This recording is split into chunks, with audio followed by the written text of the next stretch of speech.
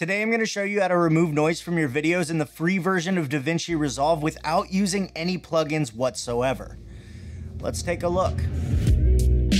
Ask anybody who uses the studio version of Davinci Resolve and they're sure to tell you that their noise reduction tool in the color page is second to none. It just works. It's amazing. Unfortunately, that particular tool isn't available in the free version of Davinci Resolve, and for a long time I actually thought there was no way to remove noise from my videos in the free version of Davinci Resolve. But as it turns out, I was very happily mistaken. You can in fact remove noise from your videos in the free version of Davinci Resolve. It's not using the same tool as they have in Studio, but there is a way. We're gonna have to jump into the Fusion page in order to do it. It's super easy.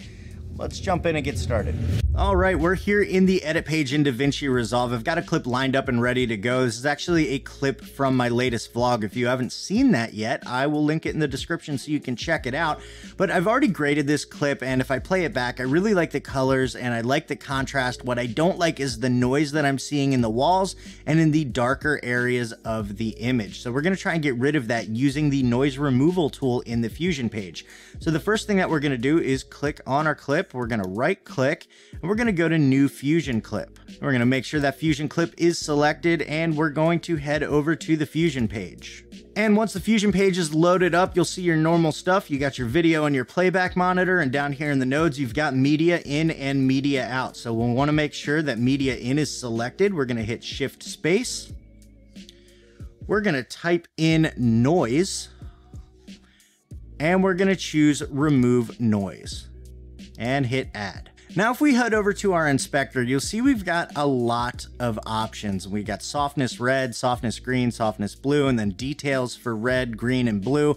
And you can use this to really dial in your noise removal and only get rid of the noise in certain colors, but I don't have time for that. So what we're gonna do is we're gonna hit lock, and that's just gonna overall give us softness and detail. And if you go up to method and you hit that drop down box, you can either work in the color, because sometimes it's the color that's creating the noise, or you can go over to chroma, because sometimes it's the chroma creating noise, and you got the same thing, softness and detail. If we unlock that, you've got softness luma, softness chroma, detail luma, and detail chroma.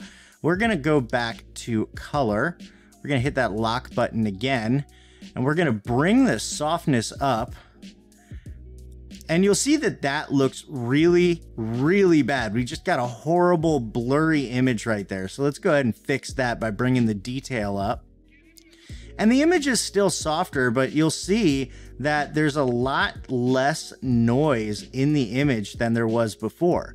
Now let's go ahead and come over to chroma, because I think a lot of that noise was also created by the contrast. So we're gonna go ahead and bring that softness up. I'm gonna bring that detail up.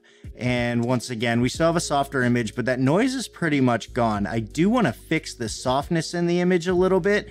So what I'm gonna do is add a little bit of an unsharp mask. So I'm gonna go ahead and hit Shift Space, and I'm gonna type in unsharp.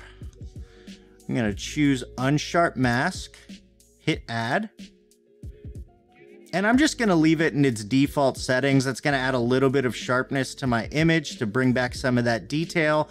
And now if I play you back the final version, you'll see that we still got the nice color, we still got the nice contrast, and now we have a lot less noise than we did before. Now, while the noise removal tool in the Fusion page is simple to use and it's powerful and it works, your best bet is always to get as little noise in your original footage as possible. In order to do that, you need to expose your shot correctly.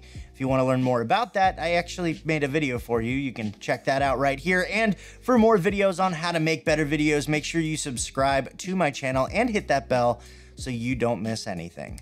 Thanks for watching. I'll see you in the next one.